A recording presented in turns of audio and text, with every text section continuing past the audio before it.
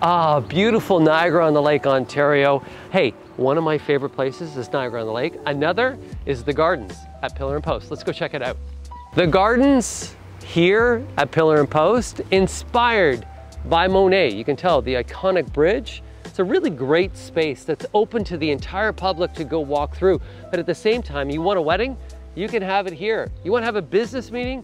You can have it here. There are several different venues and the space is activated all season long. Even in the winter, there's even a skating rink. So if you're looking for something to do and you want to tour a beautiful garden and be outdoors, come on a weekend or even a weekday to Niagara-on-the-Lake.